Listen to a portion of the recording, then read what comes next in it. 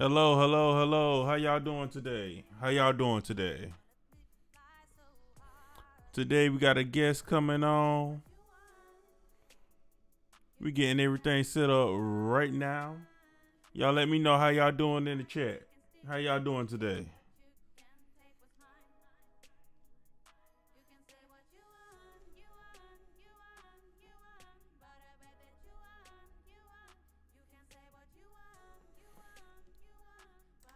So like I said, today we got a guest coming on. She is on my new album, 30 Day Notice, that's gonna release March 30th. So I'm excited for that. She's very talented, and we just gonna get her in here. We're gonna talk to her. I'm just waiting for her to join us real quick. Again, y'all let me know how y'all doing today. What y'all got going on today? Let me know in the chat.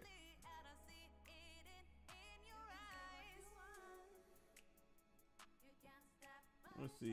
Let me make sure she got the link and everything.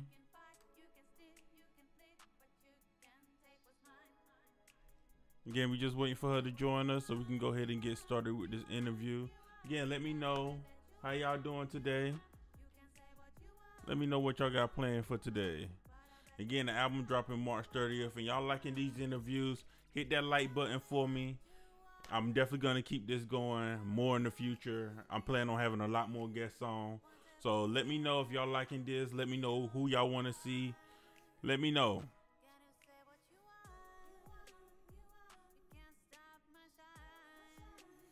Yeah, I'm running a little late right now.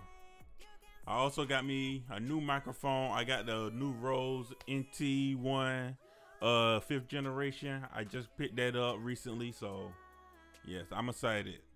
So far, I think it sounds good with my voice. Y'all let me know what y'all think about it. But I'm definitely gonna do a lot more testing with this. I plan on doing a lot more live streams alongside these interviews that we doing. Let's see. She just joined us.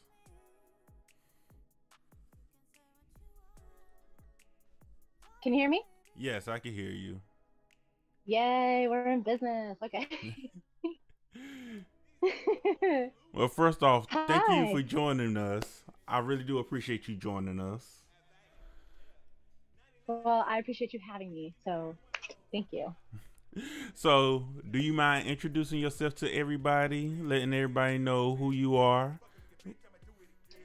Well, I am Tabby of Tabby and the Cats. And I am a local Florida pop with flavor artist, is what I call it, because it's pop music, but I do all different kinds of beats. Like, I've done reggae, hip hop, regular traditional pop, rock. I just kind of go across the board. So I'm just doing music. I definitely feel you on that one because it's hard to narrow down the genre, especially when you want to do so many different genres. Because I'm in the same boat pretty much. Because I like doing rap and I like doing R&B, but I also done some pop songs before. I like doing cinematic music and everything like that. So I definitely feel where you're coming from.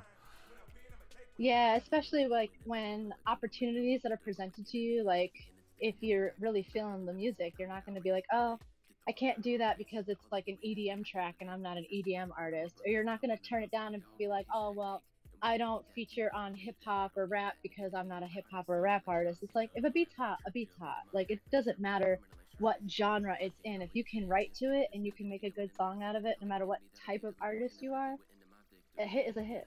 Yes, I definitely feel you on that. So, how long have you been doing music? Oh, I don't know how to block them from coming through.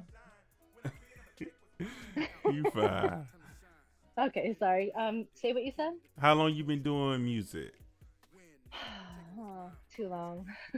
Too long. Um, I want to say like professionally and seriously, like the last 5 years, but developmentally, I've been developing since like maybe like I was introduced to singing and music in general. Like most people have the same story. They did it in church. So like, yeah, I started in church on Sunday because mom wanted the house to herself. So she'd be like, "Go there. I want free time." And then church short service is a little boring, so I'd just go up in the choir and hang out there. And then I found a spot for me there, and I liked it. And then after that, I just continued. Like, you get the bug, you know, like that. Yes.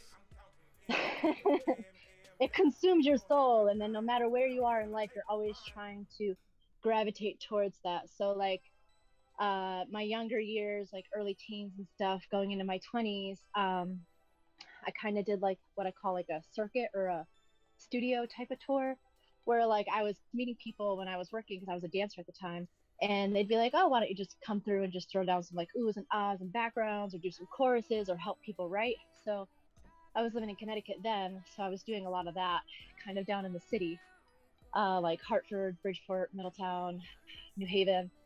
And then I didn't really feel like I quite fit into that, because I wasn't getting like solo opportunity, you know what I mean? Like, yeah. I wasn't, and like I was going to college at the same time, so I felt like I was partying a little too much, and I like wasn't focusing on school. So, and I'm like trying to balance, like, okay, I'm working as a dancer, I'm going to school, I'm doing these studio sessions, I'm not getting paid for it, which was fine, but I was getting tons of experience. But I knew I needed to like move on. And then I ended up playing with a band called For the Grateful, which was a Grateful Dead cover band, which is completely not a genre that I've ever even heard before. Like, I had to spend time studying it to be able to play the keyboards for them, to be able to do the shows with them. And then I graduated out of that after about a year, because it just wasn't my vibe of music. Like, I loved it and I loved playing, but I wasn't a strong keyboard player. Like, I don't even know why they kept me on. You was doing something right that kept you on for so long. I don't know. I didn't feel like my keyboard skills were as adequate as they needed to be. These were like some really good professional musicians, but they did lack things that I didn't lack. Like, I really had a good like Facebook marketing thing going on, and I was like I made like a big poster for us and printed it out. Like, I did a lot of like that kind of work for us that kind of helped get us shows at like the American Legion and stuff. So I got experience in that realm of the world too.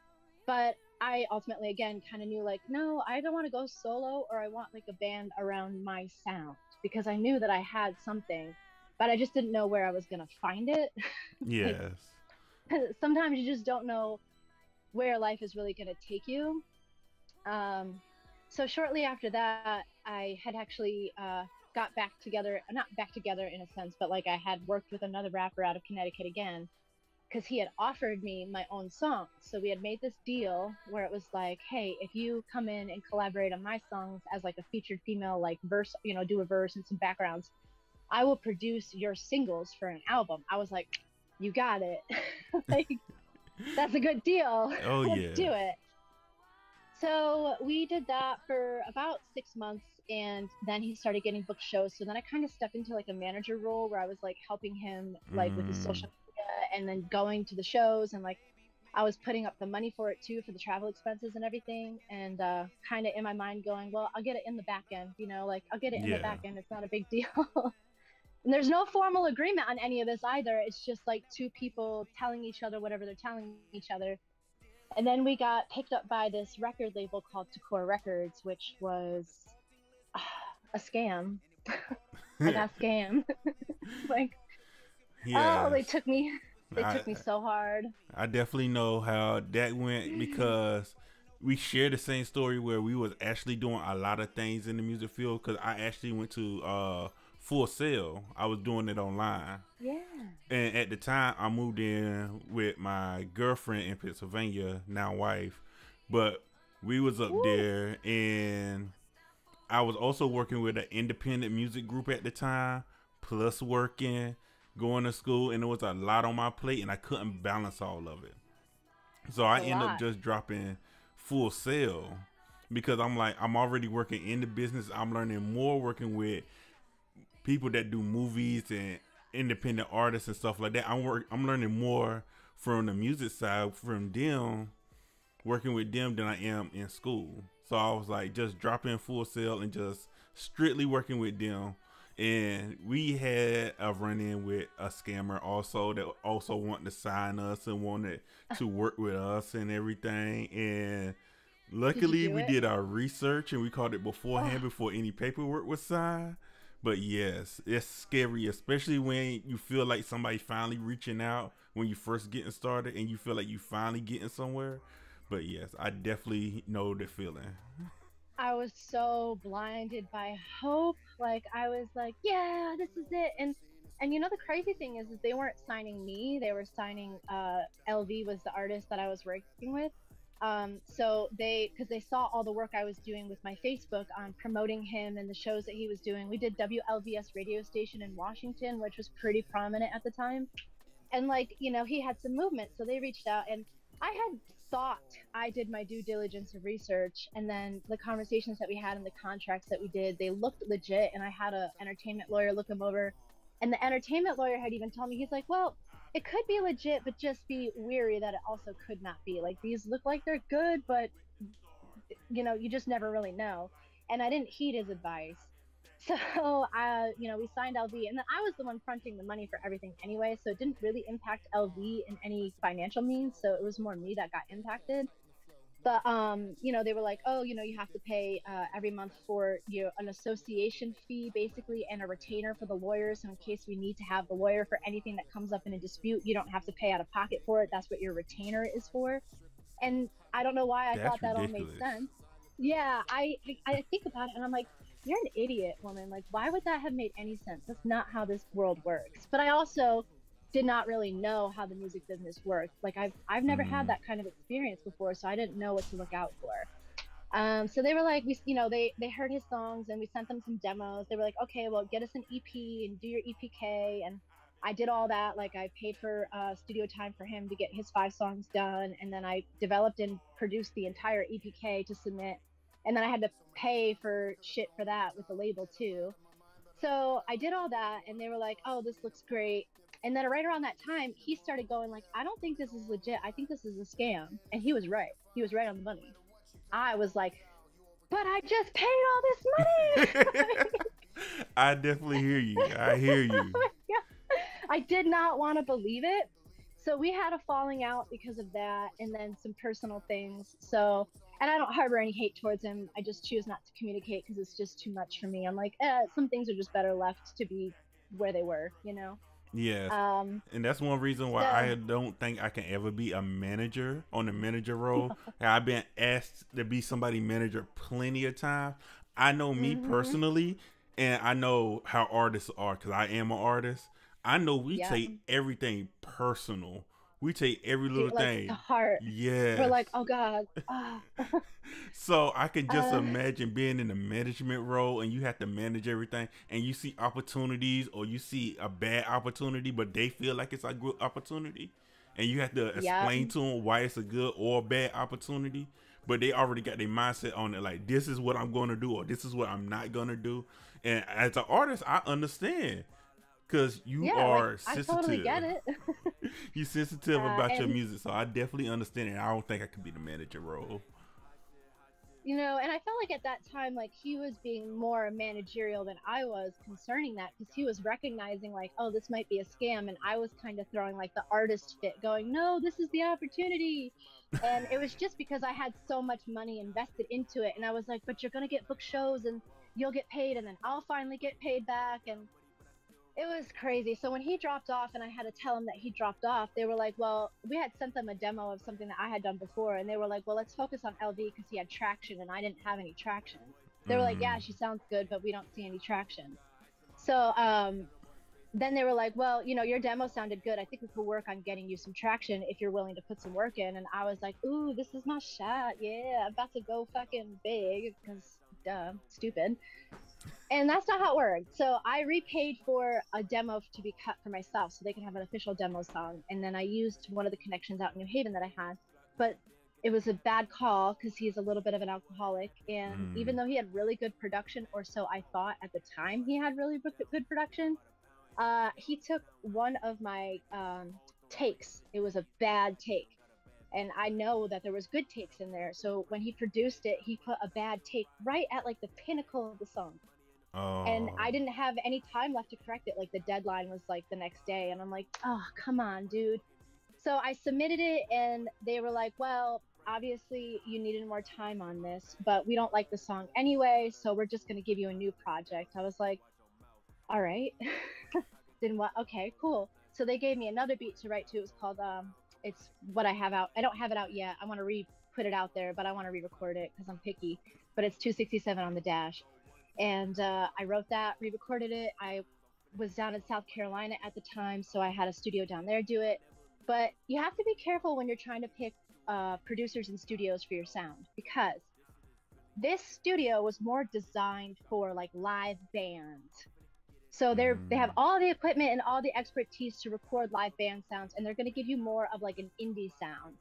But the beat that they gave me was a straight hip hop beat to write to. So it needed like a hip hop producer to produce the vocals on it to give it that hip hop production sound. Got you. So when they gave me the production, it didn't sound like that. So immediately the label's like, no, we can't work with that. So then they sent me to their producer over in Vegas, who was just signing on to this scheme. Obviously, he didn't know it at the time. So I took my trips out to Vegas to go work with Natrel.com and DT702. And they were so fantastic to work with, like super professional. Natrel just really knew his shit. Like he was really good with coaching me, because at this time, like this is the first real time I'm actually in a booth doing a full song, not just backgrounds where I go in for a few minutes at a clip and do a couple takes. Like no, full song. And then I flew over and back, which has a huge effect on like how your vocals are going to work. Yes. And these are just things because of my inexperience that I just didn't understand. So I did have a really hard time actually recording some of the songs. Like the first one I did, Go Get It, which I have on my YouTube. That was easy because like I literally just that day got in and he had this beat up, and it was just, I just felt it. And like we wrote it that day and recorded it that night. So it was super fresh and it came out amazing. And then Open, I was supposed to do that next. And Open came out really good, but I struggled so hard recording it because I just didn't prepare myself the way I needed to. Even though I knew I could hit the notes and sing the song and do it because I practiced it, it was a whole different ball game being in the actual studio. So I learned a lot from that. And I love Open, but I feel like I could have just done a better job on it. I still have that one up on my YouTube, even though I listened to it and I'm like, man. I feel you. And the did a fantastic job producing it though, so I can't take it down. Like he did such a good job. I'm like, how do I not share it? And I'm hearing your story, and I'm hearing like everything that you're going through, but I feel like you got a lot of good coaching out of the whole situation. So yeah, it was a scam, and they didn't do. I'm pretty sure they didn't live up to everything they said they was gonna do. But I feel but on the bright side, you did get a lot of good coaching, and I feel like because your vocals are amazing. I'm gonna let you know that automatically. Your vocals are That's years amazing. of work, baby. That's years of work. That's development right there. So yeah, so when you sent me the first song, which was We Got That Vibe, I was like, even before we even did any mixing to it, I was like, yes, this song is a go. I like this song.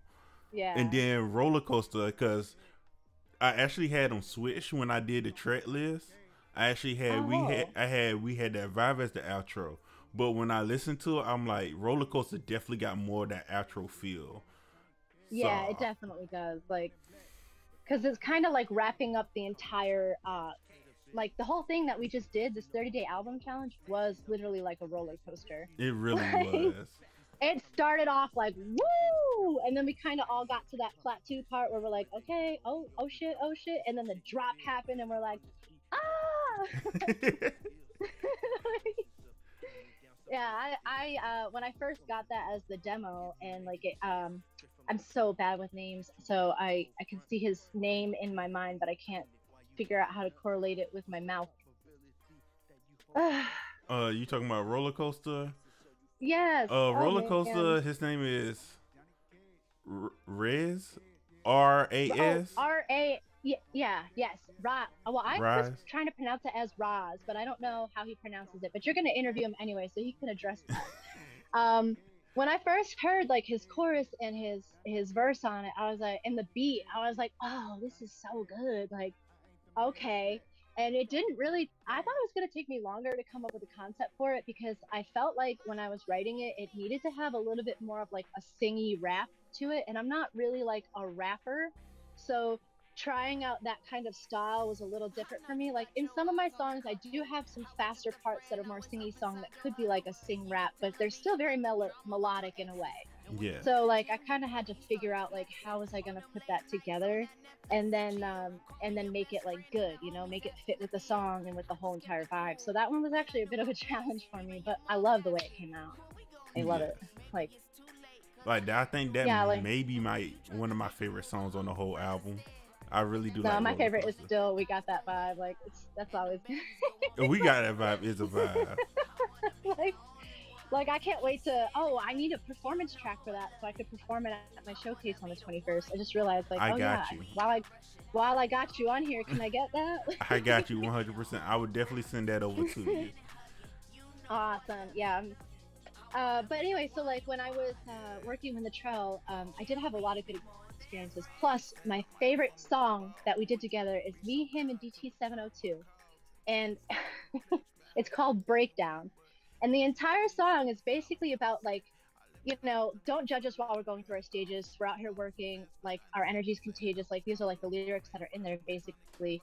And it's just about you being on your grind and just putting everything into it and not caring about what other people are thinking. And then at the same time, like calling back to them in a way like, hey, you know what? Don't judge us. We're working. We're growing. We're trying to be the best that we could be. We're out here climbing to the top. We're not going to stop. Like, this is what we're doing. Yeah. So it's a complete summer bop. It's such an anthem. It's called Breakdown, and that one's on my YouTube too. So between Breakdown and We Got, oop, don't go anywhere, phone. Between Breakdown and We Got That Vibe, I feel like those two are like my top. I love them songs. And like Natrell and DT702 were featured on that song too, and oh, they sound so good. They just did a great job. So I like that I'm at this point where like I kind of get these opportunities to work with different producers now. Like when I saw you post that you were doing the 30-day album challenge and you were like asking the internet for permission, I was like, don't ask us for permission, just do it. Like, so yes, like you know what I think? I think you should do that. So it was like one of those things like I was just asking because I was thinking about doing it in March, and my whole thing is like I released 2 songs in January and 2 songs in February, but I was like I need like one big project to work on. So I was like, you know what, March 1st I'm gonna do an album in 30 days, blah blah blah, yada yada yada. And then so I just did that video, putting it out there, and most of the time nobody like really answered me back when I do videos like that because those like my worst performing videos on TikTok. But as soon as you seen it, you started reposting it and everything else, and I'm just like, yeah. Well, I'm gonna have to do it. And then it's like more people reaching out to me, so I'm like, well, I guess I have to start doing it now. I can't wait to March. You got called out. Yes, like, you put the spotlight on me. You called me out. You called me out, and I was like, pretty much, I got to do it. I have to. Yeah, and I'm really glad you did, because if you didn't, I wouldn't have We Got That Vibe. And I'm just, I can't wait for the world to hear it. Like, I'm so excited. Like, because like after my experience with that label, like I went back out to do some finishing touches, and we were supposed to have a Hollywood release party, and the 3 of us were gonna bus to Hollywood from Vegas for the party, and then I was just gonna fly home. And like the day before, they texted us and they were like, "Oh, the party's canceled." Mind you, we paid to be at that party, which is something I feel like we shouldn't have had to do if it was like our release. You know what I mean? Yeah. So sketchy, right? The hope, it's the hope. So we were, all 3 of us were just like, what the hell just happened? Like, okay. So I came back from that and I found myself just like very depressed and unsure of what I wanted to do. And I didn't even know how to market all that on Facebook. Like, I just kind of lost my oomph, and I just couldn't even do justice to the music that I now had, because I was so deflated, and I just fell into this rut, and I was like, fuck, I don't know what to do with my life now. Like, I don't know what to do. I know that feeling. But that's, yeah. And then at that time, like I was just starting to live in South Carolina during the end of that. And so like I had transitioned to a whole new life, and things were just rough. And then I met a new man, and then moved to Florida to be with him. Actually, I'm sorry, when I met my new man, it was in Florida that all ended. Like I was going through all that while I was transitioning in life and moving. So it was a couple years worth of a process that I went through that. And then I was still a dancer. I didn't want to be a dancer anymore, so I didn't know what to do. So I kind of stopped music for a minute, and then went to school for massage therapy so I didn't have to be a stripper anymore. But while I was in school, I got recording equipment and then just kind of set myself up and was doing like Friday request songs from people. I started in my bathroom and then went into the recording part of it. And I had some minor YouTube success with that for a minute, but I couldn't keep up with it because school started to be demanding towards the end. I know that. And I was like, fuck. I'm like, all right, well, let me finish school and then I'll go back to that. I didn't go back to that because I met a band. Like, my buddy Keith came down. I went out to go hang out with him because my sister was really his friend first, and then she was down to visit, so I was going to visit her and hang out with them. Him and I clicked.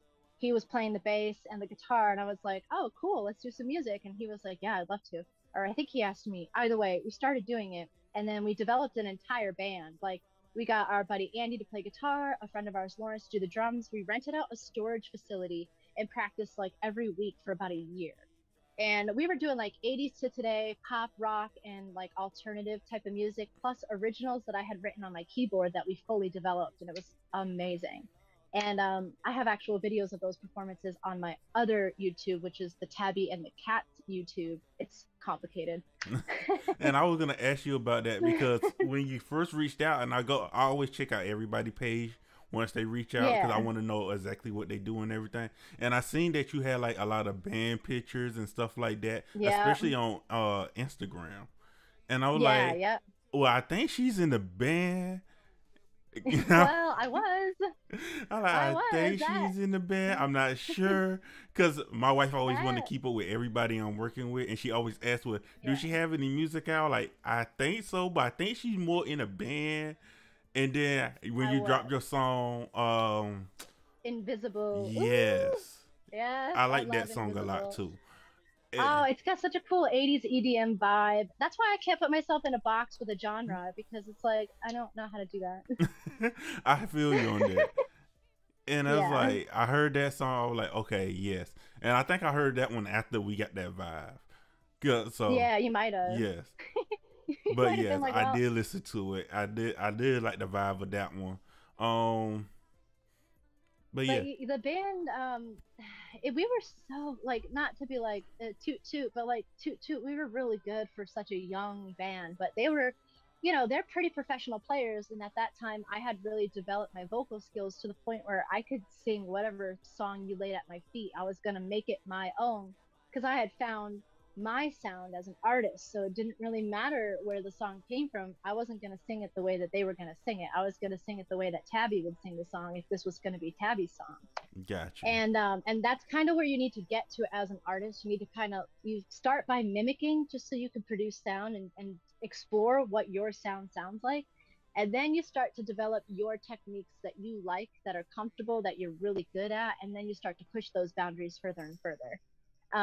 So anyway, I booked us, this was about almost 7 to 8 months ago, maybe like last October, maybe it might have been a year now that we've been broken up. But I booked us our first couple of gigs because I was like, hey, I think we're ready. And, you know, the consensus was like, maybe, maybe not. But I booked them anyway. And then everybody was like, oh, cool. Except for my bassist, Keith, who's still my bandmate, wasn't able to make it. So I was like, no worries, we'll figure it out. But he did say, I'm going to try to get the day off. Right now, I can't make it, but I'll try to get the day off because it was booked like literally the next week was going to be the show. Got you. So then my drummer, Lawrence at the time, was like, oh, well, I'm not going to play without the bassist. And I'm like, I mean, I guess I wouldn't understand because I'm not a drummer. So maybe if that's how you feel, then okay, I'll figure it out. And of course, Andy and I have never played solo together. So there was no way we were going to pull that off in a week. So I was like determined to just prep a solo show anyway, because I didn't want to lose the ability to have that performance. Yeah. And then Keith got back to me and he was like, oh, I'm in. So then I tell Lawrence, the drummer, I'm like, okay, Keith's back in, so you're coming. And he goes, I don't want to bring my vintage drum kit out. I'm like, why didn't you say that in the first place? I've been talking to you for months now about trying to book gigs, and you could have said at any point in time, hey, if you're going to book a gig, I don't want to move my drum kit. Can we get another drum kit? Or you could have done it for yourself. And now you're going to tell me 2 days before the show, after you just told me the only reason you're not going to come is because the bassist won't be there, but now all of a sudden it's, I don't want to move my drum kit. come on, man. What the hell? He was just trying to make excuses, and it's one of those things that I think all of us as artists do. When we start seeing a little bit of success, or we start moving forward a little bit, we always got that little bit of doubt and that little bit of hesitation in us. You know, I understand that. I felt that before, so I truly understand that. Yeah, it was hard. And then I had to make a hard decision. I was like, well, if we really want to move forward and be successful, we can't operate like that. And I'm like, we need a new drummer, because I already knew working with Lawrence that talking to him, because I've had to talk to him about other things before, was not going to solve the problem. Like, he had other things going on with him that I couldn't help those things. And they were going to come into the dynamic, and it could potentially ruin the chances that we have of going further. So I was like, hey, we need to do a new band, our new drummer. And then, you know, Andy didn't feel comfortable with that, which I respect that he was honest with me about that he didn't feel comfortable starting over and then trying to do a show in 4 weeks time and not feeling comfortable enough that we could pull it off.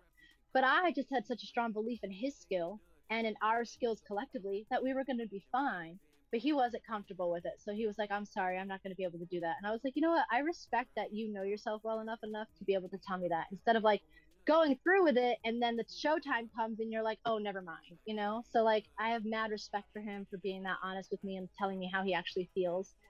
So I got another person, my friend Jeff, to come in and be guitar and back us up. And it was me, Jeff, and Keith that did the second show. And then the second show never paid us. So So of course Jeff after that was like, yeah, I'm not playing with you guys. Totally understand that. Like, I wouldn't play either if I didn't get paid after I put 4 weeks worth of work in to do a show that I didn't even see money from. So after that I was like, I'm gonna need some time. I'm gonna work on some solo stuff.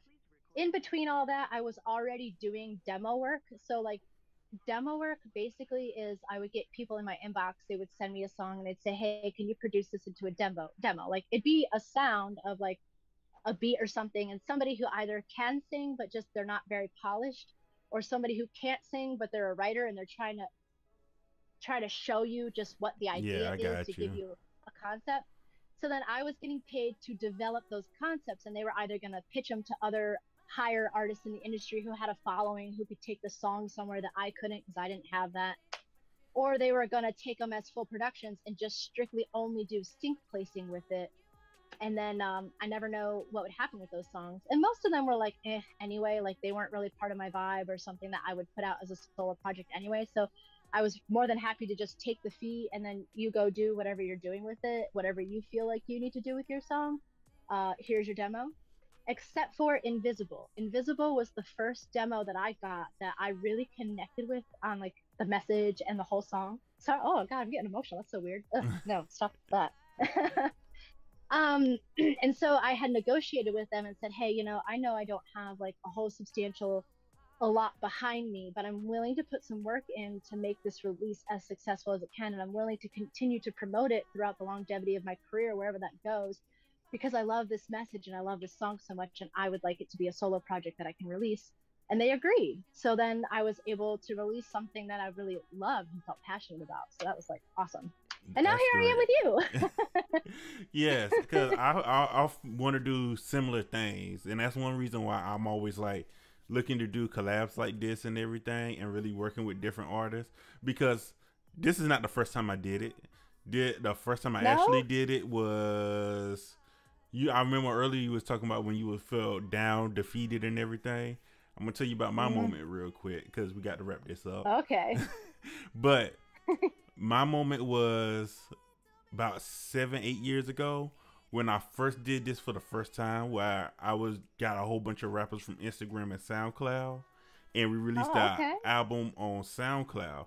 I released it on my birthday. I remember it. I was excited for it. I released it on my birthday. I went to work. I came home and my computer didn't turn on. I was like, okay, the battery's dead. So I charged it up. Next day, it still wouldn't turn on. Come to find out, the whole motherboard was burnt in it. The motherboard was no good no more. So yes, I didn't have it. Did you lose everything? Yes. I still got the hard drive, thankfully, but I haven't tried to get anything off the hard drive yet. No, so, that's devastation right there. Like, even when you have the hard drive, it's devastating to go through that. You need time to process that emotionally. Yeah, so I took like And it's funny because anytime I try to quit music, it always finds its way back to me. And this is one of those moments where I stopped doing music for a while. I worked in Amazon pharmacy, and I always talk about I'm a music producer. That's always, anybody ask me what do I do for a living, I'm a music producer. It don't matter what job I got. So I'm an artist. I'm singing. Yes. So I'm in there, and one of my coworkers was like, "Oh, you got a computer and a microphone and everything, right?" And I'm like, "Yeah, I got that." And she was like, "Well, I'll buy it for you for my boyfriend because he rap." And I was like, no, I am not selling none of my stuff. Your heart was like, what the hell are you doing, Unique? No, that's your baby. Don't do that. I was like, no. And she was like, yeah, my boyfriend told me that. I was like, listen, I would come over there and I'll record you, but I'm not selling none of my stuff. That's how you do it, though. Say, listen, I got the experience to record you and produce you, but I can't just sell you my equipment. Like, I'm sorry. That's like a part of your soul that you're just like selling to somebody. Ooh, that's no. You made the right choice. You really did, because you're very gifted at what you do. So thank you. I mean, I was just happy to be on it. Like I didn't know if you were even going to be down for it or not. I was like, well, I'm just going to encourage him to do it because whoever he puts on it, I'm still going to listen to the album anyway, even if it's not me. But I'm very happy that you gave me a chance and you're like, all right, here you go. Yes. And I sent Elena over to you because I found Elena on TikTok and I just loved her content and her voice, and I just knew she would kill it if she was on this. Oh, she did an incredible job. An incredible job. Yeah, she wasn't sure if she could because she's like, well, I haven't released anything on the platforms yet. I'm about to, but I haven't yet. I'm like, we'll figure it out. Like, you're just too good not to give this opportunity to. Like, sometimes people get opportunities because they're just really, really good at what they're doing. And then other times, some people get opportunities just because they're lucky. Yeah. So, like I said, if you show up, if you get opportunities for showing up 95% of the time, just for showing up, you could be the worst person there, but because you showed up, and everybody get to know you because you're showing up all the time. Exactly. And that's what matters. Yeah. Like, if you're really about something, you're going to put your time and energy into it. You're going to invest in it. You're going to take opportunities, even if they don't look like they're the right ones or they seem like a scam. Because every opportunity that you do, whether it's good for you or not, always benefits you in your experience with working through this industry and through the network. And you don't know who you're going to meet or what the connections are going to do for you or how they're going to help you. So, like, I'm hosting a showcase on the 21st, and like it's like a ticket-based sales showcase. So like you pay for your slot on stage and you sell your tickets and you make your money back on your ticket sales. It's designed specifically for underground artists like myself who've gone through this before. Like, I did this with Bridging the Music, and from that opportunity I was booked at a showcase I was booked at a bar because I had footage and I had more of a resume. Like, oh, I did this performance, I did this show, I did Showtime in Stanford, same thing. I pay for a slot on stage, I bring people in, and then they're all gonna like scream and chant to make the sound meter loud enough for me to win the $500 at the end of the competition. Yeah. So I developed a similar showcase that's way cheaper and offers way more perks. And then I'm reaching out to people really excited to have, like, thinking that artists like me are going to see the value in it. And the world has been so duped and scammed that people are like, oh, I don't think it's legit. Oh no, I wouldn't do pay to pay. That's a waste of my time and money. I'm like, oh, so you must be really big already then, huh? Yes. Like, you must be getting booked left and right and getting paid a lot of money now, huh? I bet if I looked at your socials, it would tell me a different story. And then I naively did reach out to people who were already past that level because I didn't understand, this is my first time going through it, that like there are levels to this. And as you're leveling up, certain opportunities are for you and other opportunities aren't for you. So I learned a lot about like the demographic of people I was trying to reach out to, because I found that I was really passionate about wanting to give a space and a platform to help artists who are in the position I was in. Because I struggled so much and I learned so much and I have so much to offer in terms of just knowledge and value. And I've been putting events together like this for a long time and didn't realize that that was a skill set that I had and I was completely capable.